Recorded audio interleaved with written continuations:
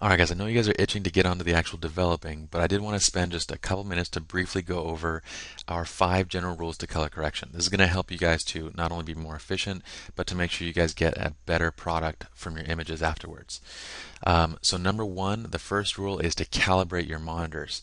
There's lots of great calibration devices out there. In the article on SLR Lounge, we're going to actually list out our favorite calibration devices along with the ones that we presently use, so be sure to check that out.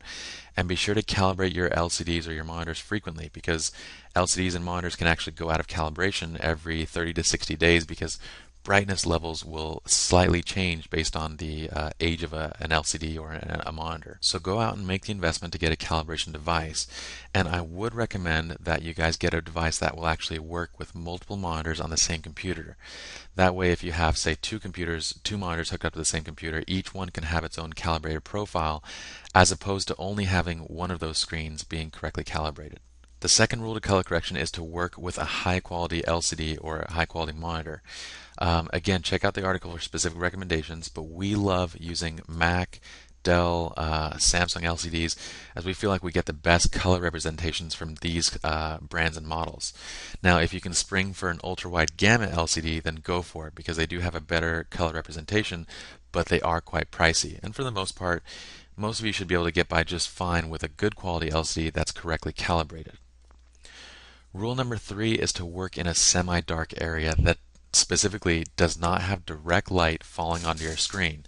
And the reason for that is basically if you're working in a bright room, or if you're working in a room that has direct light falling on your screen, it's going to be really difficult dialing in the correct exposure settings. In a bright room, something might look correctly color corrected, but when you go into a darker room, you're going to see that you accidentally blew out some of the highlight tones in that image because it didn't look bright enough in your bright room.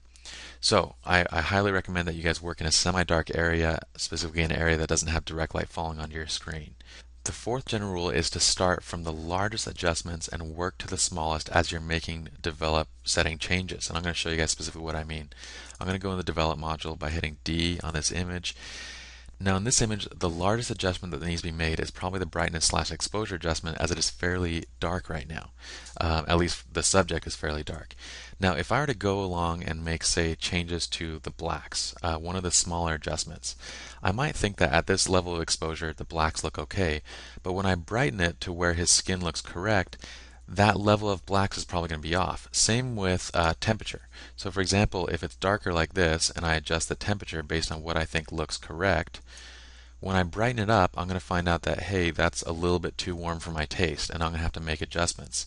So making the largest adjustments first and then working to the smaller adjustments is going to make your developing process much more efficient, as you won't have to be going over the same adjustments multiple times as you make those larger adjustments.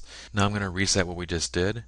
And the fifth general rule to color correction is to keep in mind that color correction is about getting an accurate color representation from a specific scene. But there is still a lot of room for subjectivity. Some people might want their images slightly warmer, some might want them slightly cooler, some might want more blacks and contrast, and some people might want less. While there's definitely a wrong way to color correct, there can be multiple right ways of color correction. So just keep in mind that there is some level of subjectivity. I am using a spider calibrated screen.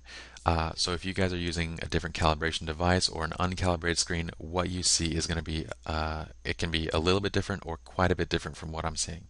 So color correct on a calibrated screen and kind of use your judgment to what you feel looks right based on your taste and preferences. Alright guys, let's move on.